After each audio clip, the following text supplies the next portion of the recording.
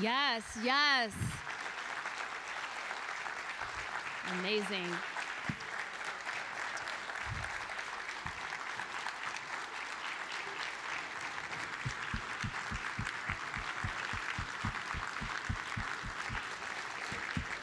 This was such a fascinating documentary. Robin Roberts, James Reese Europe III, Professor Salmons, thank you so much. Harlem, thank you so much.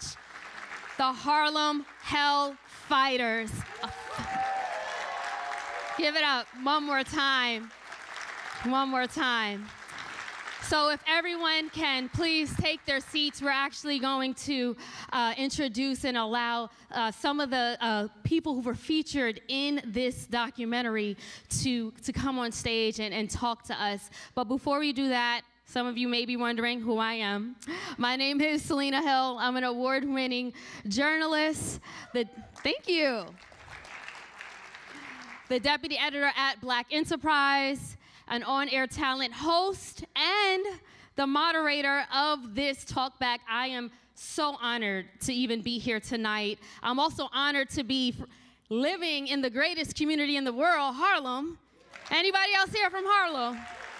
Yes, fellow Harlemites. So without further ado, we are going to welcome to the stage an amazing panel of speakers. Tonight we have with us Good Morning America co-anchor and the executive producer and narrator of the Harlem Hellfighters. Please welcome Robin Roberts to the stage.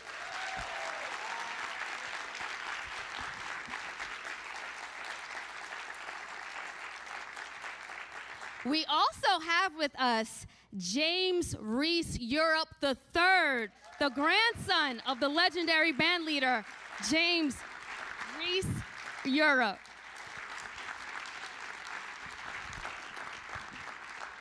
And lastly, we have with us Professor Jeffrey Salmons, a professor of history at New York University and a World War I history historian.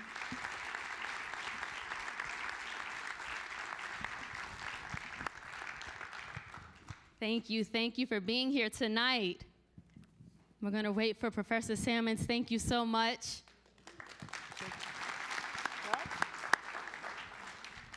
Okay, so before we start this discussion, I told Robin backstage that I received a text message this morning from my aunt who says, you know, Selena, you need to watch this documentary. It's coming out, on Sunday, February 4th. It's about the Harlem Hellfighters, and it's about your great uncle, Major Edward H. Hunter. So I called my aunt, and I'm like, Aunt Debbie, what? What is going on? And she says, let me call up your great cousin, Valerie Freeman. So cousin Valerie gets on the phone and she says, Selena, yes, my father was a major in the Harlem Hellfighters. He fought in World War II, but on top of that, his father-in-law, Fleming Mac Thomas, fought in the original Harlem Hellfighters in France in World War I. Wow. And I would have never known that I was this connected to the history of the Harlem Hellfighters and the great service that they did for this country. And I want to say thank you, Robin, and thank you both and all the producers of this film, because this is what this is about. You know, this is not taught enough. And Robin, I'll start the discussion here because that was a fascinating fact for me to learn. You, as the producer, executive producer of this documentary, was there anything that really took you by surprise? Oh my goodness, I mean, just hearing you say what you did, and I'm just one of many, and just so proud. And I did learn so much. You know, my father being a Tuskegee Airman, and hey! And that's how I came to this project, because with History Channel, I did a documentary on the Tuskegee Airmen. And they immediately said, we have this story about the Harlem Hellfighters. And I was somewhat embarrassed that I didn't know their story, to tell you the truth, Selena. I thought I should know the story. And so everything about their story surprised me because I had so little knowledge. I didn't know about he was Pharrell? Your granddaddy was Pharrell? I mean, you know, that's what he said, you know, that I had no idea the influence. Good at it. Well, I know Duke, but I like Pharrell. I mean Duke's cool, but I had no idea of beyond what they did in the war as far as fighting and helping the Allies, the influence that they had in culture over there. That was very surprising to me. How many in the room were also surprised by or learning about the history of the Harlem Hellfighters? Okay. How many already knew about their rich history? Okay, so it's about half and half in the room. You know, James, I want to talk about that because your grandfather, again, legendary band leader James Reese Europe, was iconic and so important in American history, but still so little known about him.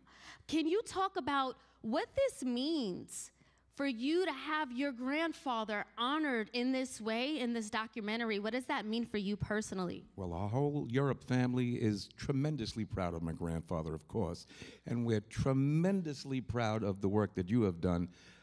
I've looked at a lot of videos and I read a lot of books, but I'm still learning from that film things that I still had not known about him. Wow, that's fascinating. And Professor Salmon, could you bring that up to the Emmy committee when we're up for an Emmy? Could you just, it's R-O-B-I-N, R-O-B. Definitely Emmy worthy. No, sure. but that means a lot. I mean, as a storyteller, to hear somebody who knew the history of their father to learn something new, and that's what is very exciting about people who knew nothing about them, but even those who did. Well, there are only so many photographs of my grandfather, and I thought I had seen them all, but I saw a couple of new ones today. Great. Wow. It's so funny. My great cousin texted me a picture of her father wearing in uniform, and it's a close-up picture of him wearing the 369th badge of honor on, and it just meant so much. Again, the history is so rich, but not enough people know about it. And you know, speaking of history, Professor Salmons, you talked about in the film W.E.B. Du Bois and the role that he played when it came to enlisting African Americans into the Army. And then afterward, when they returned home, how they returned to such racial tension. Can you expand on that and just the significance that W.E.B. Du Bois played? Well, I'll start with Du Bois, who was a great friend of Charles Young, Colonel Charles Young, who should have been the first black general, was the third black graduate of the United States Military Academy at West Point. They met at Wilberforce. So Du Bois was very much into the military, and he also spent time in Germany, and he understood the Germans.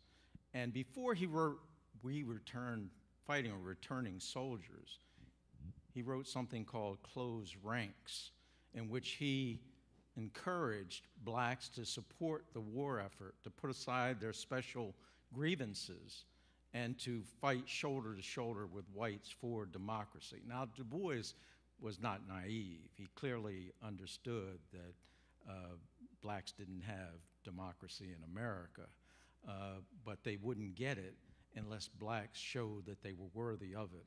And the best way to do that was to fight and die for it. And that's what happened.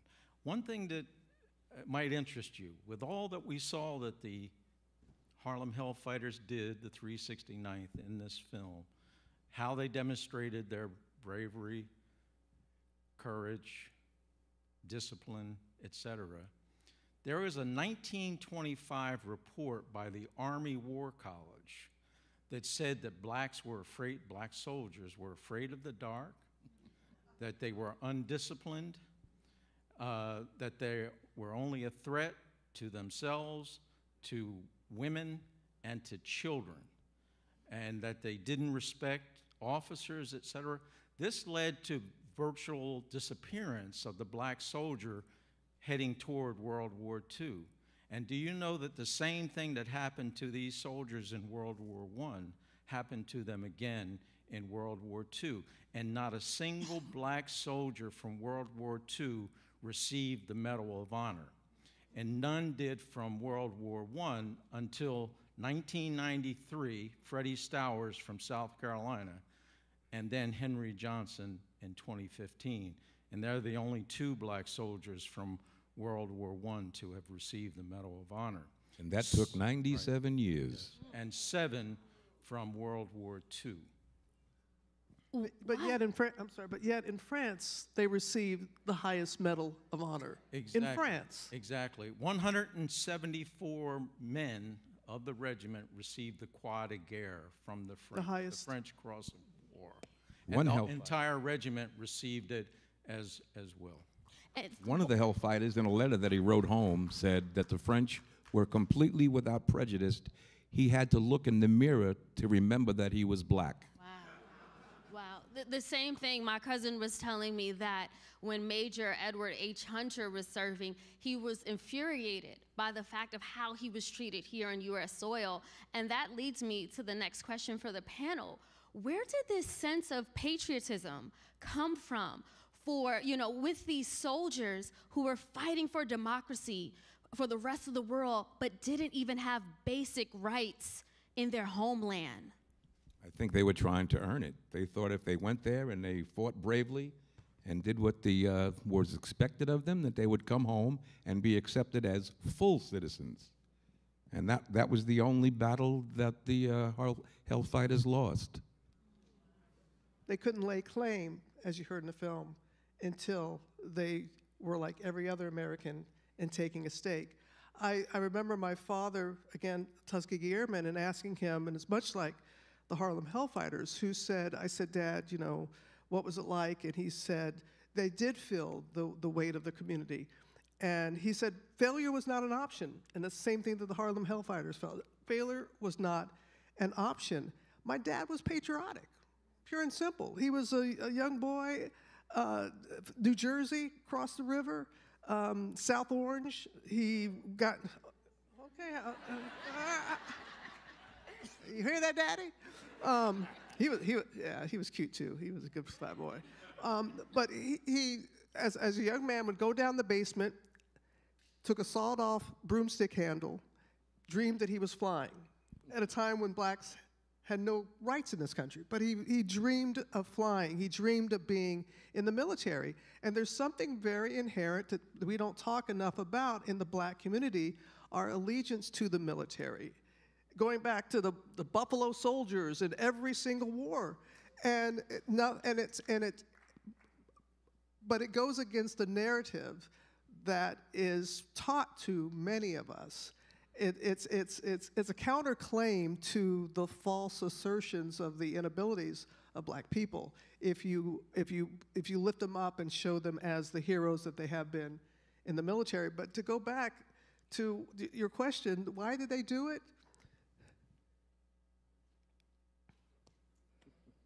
Well, they did it because they wanted to prove themselves Absolutely. To be men. And they had been denied that. They were boys or less than. But I wanted to say something about this film and what it does that other films that I've seen on the subject of the military or even of the 369th haven't done. One, I've never seen a war film or a film related to the military that has a female narrator. Who did a fantastic job. Second, it privileges the black female voice and other female voices. And I mention that because women have been written out of the military in a sense. And we know that 2 of the soldiers killed in Iraq were female, and 1 black male, all black, but 2 women. So this film shows that women have a place in the military, that they understand what war is about, even though we don't see women serving. There were the 2 black women in the AEF, and there's a book on that subject, how they worked in the canteens in France to serve the black soldiers. But it's only recently, like, maybe 25 or less years ago, that women were really allowed to be in combat. So this film is remarkable for that reason. And your voice, Robin, I told you backstage, such an iconic voice in broadcast journalism and media, and the fact that you lent your voice to further amplify this film is just fantastic. But you got a little emotional, and I wanted to ask, where does that emotion come from when you think about the film and you're talking about it? Oh, goodness. Why you got to do that to me? Yeah, come on. Let you up here and you do that. That's a really good question, Selena. Bless your heart. Bless your pea-picking heart. Learn from the best. No, bless you. Well, I got a little emotional too, I have to admit, watching that just now. Just, you know what? I just think of my daddy in his health, on his heavenly balcony with Mama, and I look at these service people right here, men and women, and having grown up in the military for as long as I did, I just know the sacrifice, the absolute sacrifice. And why I get emotional is I remember when people did not know the Tuskegee Airmen. And now when you say Tuskegee Airmen, people, I know. And I can't, and I just thought, people are going to say that now about the Harlem Hellfighters. Well, we need a movie like The Red Tails. That's what we need. Yeah. I'm working on it. But that's where the emotion comes from, because I remember the pride that I felt. And it's much like how when you started, I love how you've got animated, talking about my cousin, my second cousin, third cousin, and then I called Auntie, and she said, and then there's going to be so many people after they watch the film that premieres Sunday on the History Channel, they're going to have those same conversations, and just knowing that and knowing what it meant for me, it makes me emotional. It does. And speaking of the servicemen and women that we have here tonight of the 369th Infantry, can you guys stand up so we can give you a round of applause?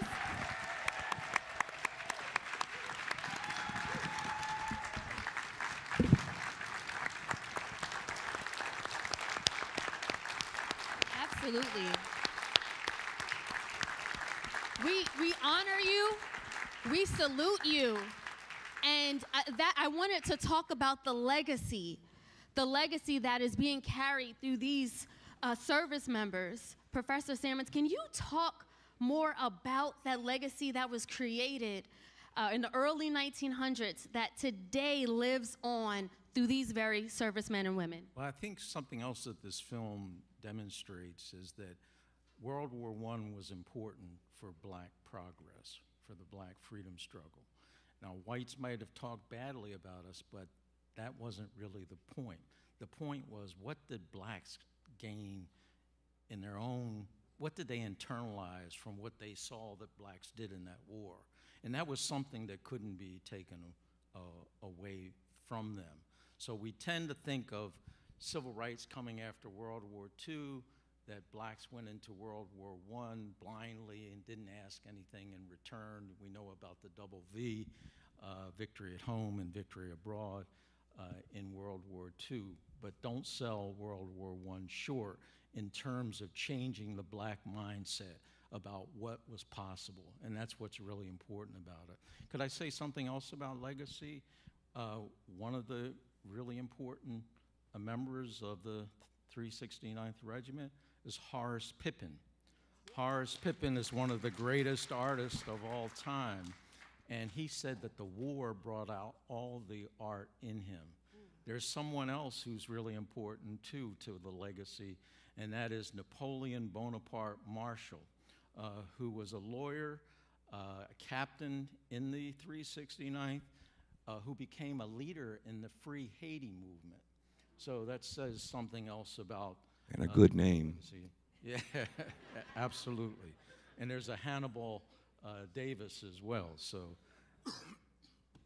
But the struggle continues. And James, speaking of the struggle, the legacy continues and the struggle continues. How would you define the legacy of the Harlem Hellfighters, now, again, now that you know even more about your own grandfather? Well, the lieutenant, as the Europe family affectionately refers to my grandfather, he's the backbone of the Europe family legacy.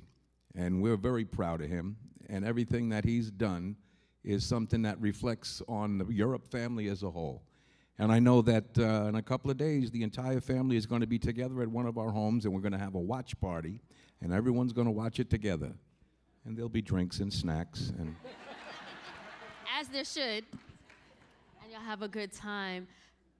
Yeah, there's also a 369th experience, which is basically a recreation of the Harlem Hellfighters band.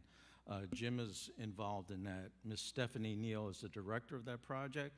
They're going to perform in the Macy's Day Thanksgiving Parade this November. Oh, that's amazing. And by the way, they're a 5013C charity, and you can go on their website and donate.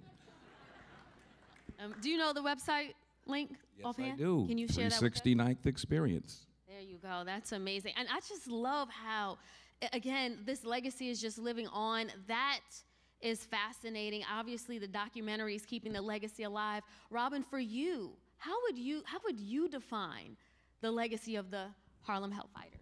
I think it was best said in the film, empowerment. Empowerment. Fierce dedication, persistence, excellence. I think their legacy, and I'm so glad that they're now going to be better known, is that because when you just put together history, and they haven't had their place in history. And I humbly say I'm glad that people know about the Tuskegee Airmen. That was World War II. When you have to go back and you have to, it just didn't happen where we are now. And yes, there's still work to be done, but it just didn't happen overnight. And they are going to be a part of the legacy and what we have fought for and what we're experiencing now. That's part of their legacy. You could say that Tuskegee Airmen stood on the soldiers, on the shoulders of the Hellfighters. Absolutely. We all can in one way or another, especially when you talk about how they redefined what it meant to be black in America, especially as black men. And they sort of became the antithesis of what white propaganda was saying about them and white supremacy when it came to just the fear-mongering and the fact that they were saying these men weren't, good enough and they, didn't have courage. But they proved otherwise. When they returned, Professor Sammons, can you just talk about maybe just that sentiment that they were, surrounded by? Like, how do you go from, Europe and France being celebrated and coming back here and being, just dehumanized? It was very difficult, to say the least.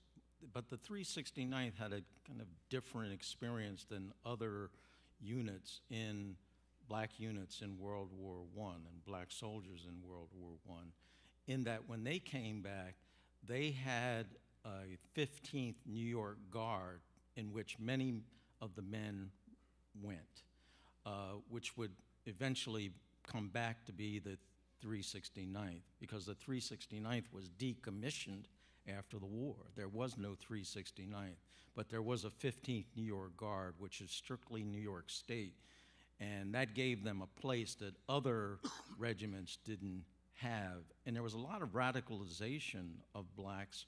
The war was a transformative experience. And, many went over as elevator operators, as red caps, et cetera, and came back as cosmopolitans, as men who had, defeated the Hun.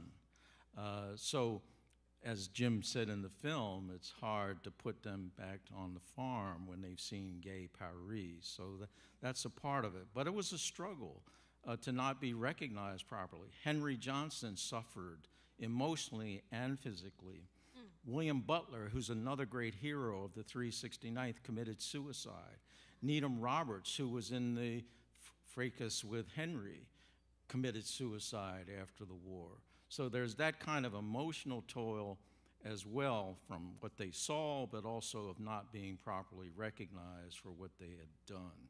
So those are really, some of the things that I think that stand out in that regard. We really got to get these stories out there. Thank you, Robin, and thank you to both for what you're doing, because when you just hear about all the other stories and the fact that, Henry Johnson, you showed in the documentary, I think he died, 10 years after coming home, and because he couldn't find a job and he couldn't find work. And the same thing even happened to one of my relatives. When he got back, he could not find work, and he ended up working at Penn Station only for tips. He could not find a salaried job. When we just think about the detriment, James, did you? Well, my grandfather was killed 3 months after he came back from the most violent war in human history, and 3 months later, he was stabbed to death by his drummer. Did you think there was a conspiracy around that, or was it really his drummer that? Well, you talk about a conspiracy about his death, you mean? Yeah. I've heard it in one place, but not many places, that he was slashed in the throat by the drummer and his band.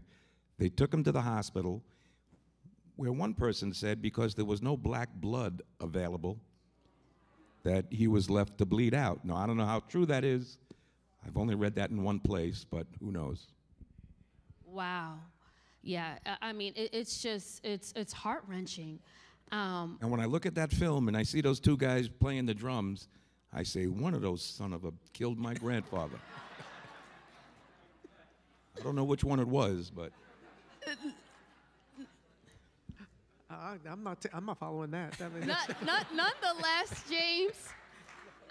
There was something else I was going to say, and I can't remember, but I'll say. I can't remember what I was going to say after that. Having a senior moment here. So. I also want to point out that the regimental numbers above 300 meant that they were draft units.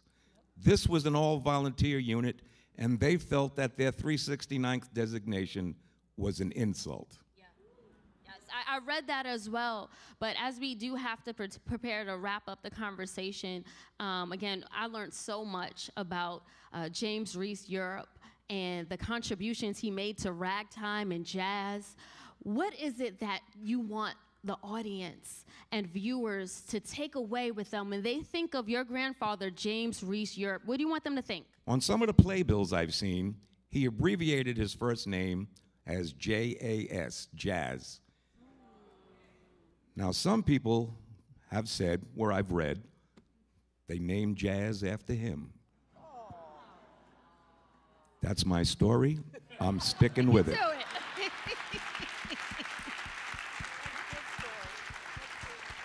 And he was the first man to coin the phrase gig. Yes, gig. And I want to point out the gig this afternoon, that was my son playing the guitar out there. Yep. Robert Foster Europe. Amazing. And there's also a James Reese Europe IV.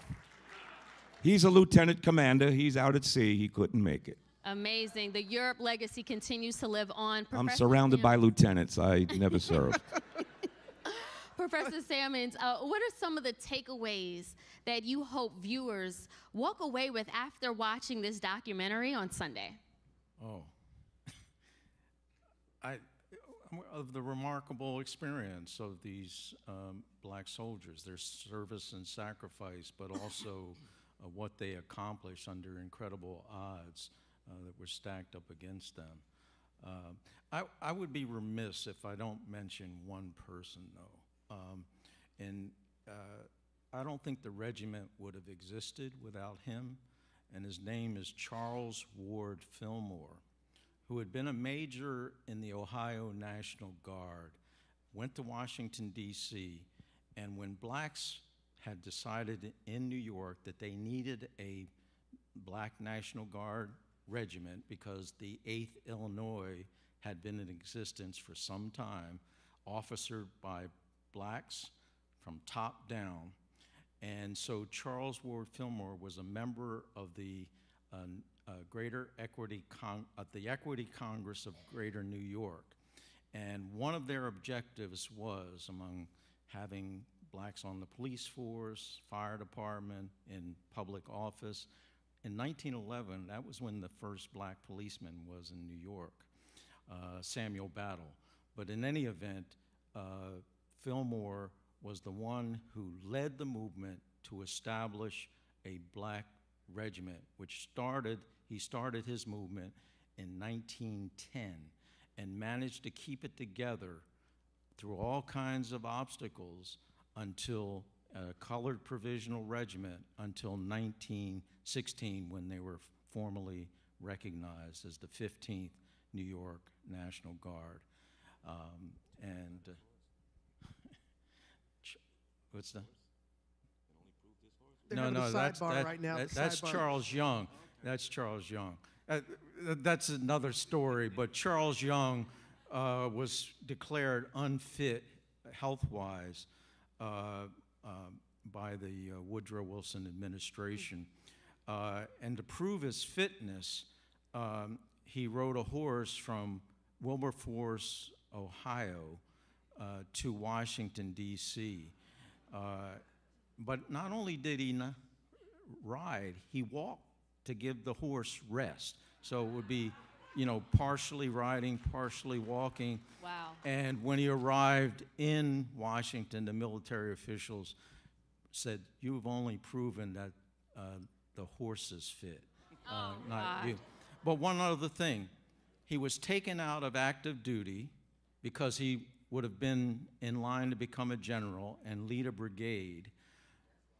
And then after the war, he was returned to active duty, sent to Africa, I think it was either Ghana or Liberia, and died of a tropical disease in 1923.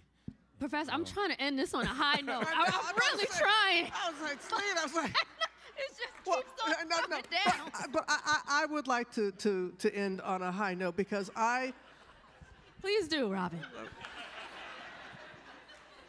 No, I would like everyone who was involved in the production here, Mary Donahue, Rock and Robin team, Radical, everybody who was involved, to please stand so you can be recognized as well. Everyone who had a role in the film, I want you. Amazing. Thank you. We salute you. Appreciate you very much. Thank you for doing that, Robin. We're going to give you the last word here. Takeaways. What do you want everyone to walk away with after they watch this film? And when are you going to do another one? Because, the reception that you're receiving tonight and what the world is about to watch, we need more of this. And more is coming. Stay tuned. More is coming. I have great partnerships and that. But my final word is I got to get up at 3:30 for Good Morning America. No. We gotta go. We gotta go. No. Selena, first of all, thank you so much. Thank you for everything that you represent, your family. Love hearing that your family is going to be having a watch party. And get the word out. That's my final say, is that more people need to know about these stories. And so anything that you can do to share and let people know. But I'm extremely, extremely honored and so proud of what we did together to bring this story and make it known, because it should not be the greatest story unknown. It needs to be known, and it will be. Absolutely. One more time for the Harlem Hellfighters, Robin Roberts, James Reese Europe, and Professor Sammons.